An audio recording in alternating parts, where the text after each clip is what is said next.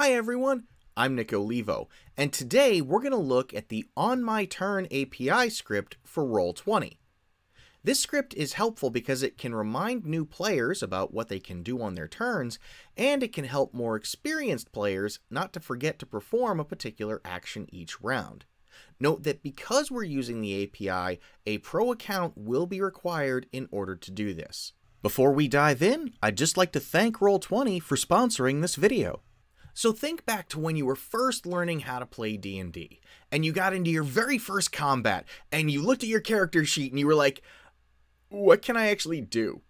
And so your friends and your DM, they gave you some pointers, they showed you could do attacks, you could move, you could take bonus actions if you had them, and then after a while those things became routine. But sometimes when you've got a new player, they're not always comfortable speaking up that they don't know what they can do. And so this OnMyTurn script that we're going to look at today will allow you to pop up a reminder into the chat so that they can see a quick refresher of what they have available.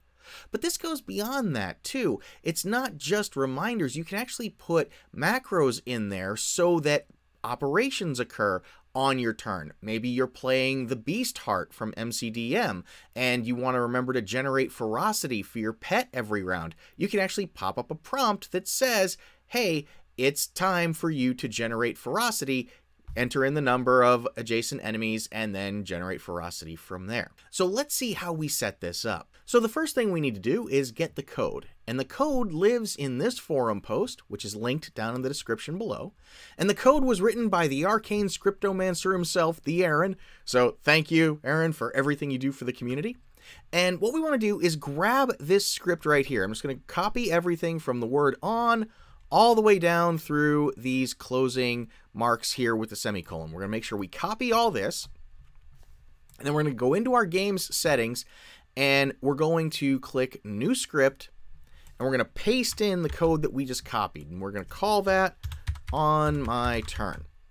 And then we'll save our script. All right, and that will restart the sandbox and our script is now ready to go. So now that we have the script installed, we want to think about what do we want to actually have happen on a particular character's turn. And so what I'm showing here is a very rudimentary reminder message of what you can do on your turn. And let me just run this real quick so you can see what it is. I'll just paste it right into the chat here. And you can see it's just saying a purple box on your turn. You can move up to your speed, you can attack, and a quick description of how you actually make the attack, and a bonus action of hide to make a stealth check. Obviously, you can make this say or do whatever you want, but I just want to give you a flavor for what's going to actually display on a particular character's turn. So now what we need to do is find the character sheet for the character that we want to have that display on. And so I'm going to open up Sortra's character sheet here.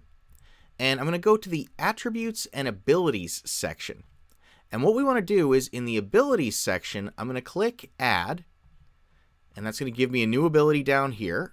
I'm going to name this ability OnMyTurn. And the O in on, the M in my, and the T in turn should be capitalized. And then what we can do is paste in that code that we had. So I'm going to go ahead and save that.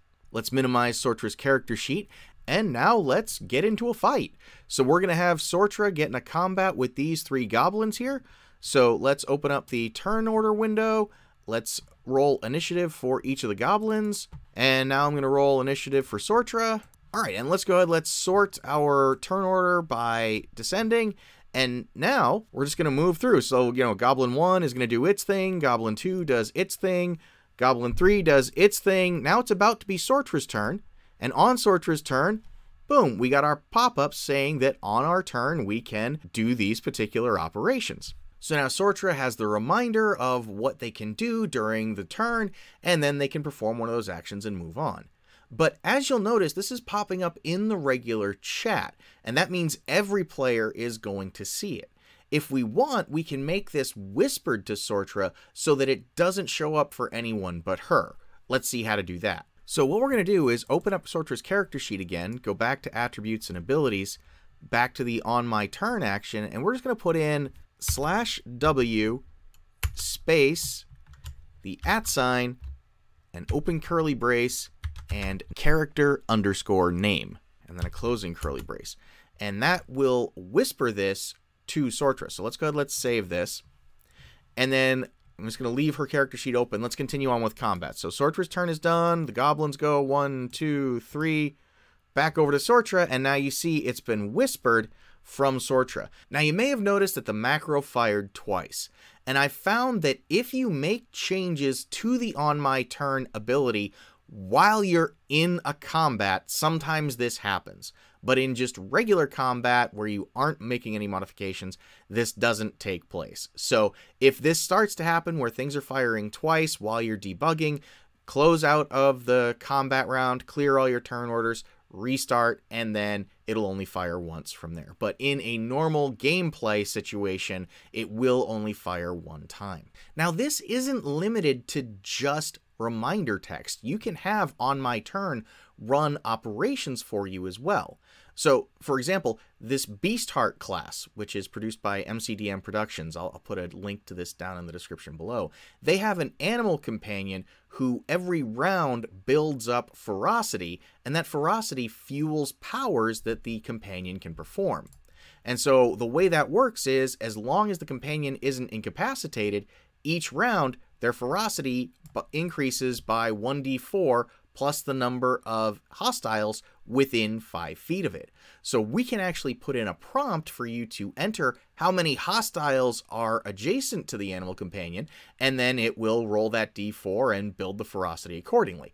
Let's take a look at that. So back to the battle mat, here's my Beastheart, here's her owlbear companion, and we want to generate ferocity for this animal companion. And the way we're going to do that is with this code right here. So we're going to have, again, that purple box template, and what we're going to say is prompt the user for the number of enemies adjacent to the animal companion, and then add a d4 to that.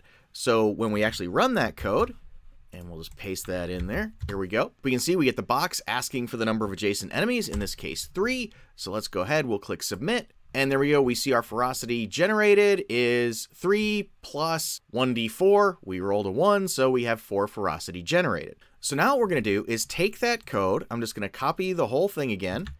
And I'm going to go back to my Beastheart's character sheet. I'm going to go to the abilities tab here, and I'm going to put in a new ability, and I'm going to call it Generate Ferocity. And then paste that in and save that. Okay, cool. Now we're going to create the OnMyTurn ability. And this is where things get interesting, because we can't just call the Generate Ferocity ability directly in OnMyTurn. And the reason for that is the Generate Ferocity macro, as we have it right now, is prompting the user to enter in information. It's doing that, enter the number of adjacent enemies. When the API calls macros like that, it doesn't know who to present the dialog box to. And so if the API tries to run this query directly, it's going to error out because it's effectively like sending it to itself, and it's not going to work correctly. So the way we're going to get around that is with some code like this. What this is saying is we're going to whisper to our character, so basically whispering to ourselves, and in this case our Beastheart's name is Sharlia, so we're going to whisper to Sharlia, and then we're going to put a button in the chat, and when we click that button, it's going to look at Sharlia's character sheet, and it's going to call the Generate Ferocity ability from her character sheet. And because we know who we're calling from and who we're presenting it to, the system will then correctly pop up the box to let us enter in how many adjacent enemies there are. So we're just going to copy this line right now. I've pasted it into the OnMyTurn window here. And now let's roll initiative. So here we go. Initiative has been rolled. We get this goblin up first. It's going to take its turn. We'll advance to Sharlia. And now you can see from Sharlia, Generate Ferocity, the button has appeared. So we now get reminded in the chat that we're supposed to do this. We'll click Generate Ferocity. There are 3 adjacent enemies to our owlbear companion, so we'll submit. And there we go. We see that we have again generated 4 ferocity, rolling 3 plus 1d4. So there you have it. That's how you can use the OnMyTurn API to automatically perform an action every round. Again, big thanks to the Aaron for making this script. It's really helpful, and we really appreciate everything you do for the community. And if you enjoyed this video, please give it a like and consider subscribing. And until next time, folks, have a great day.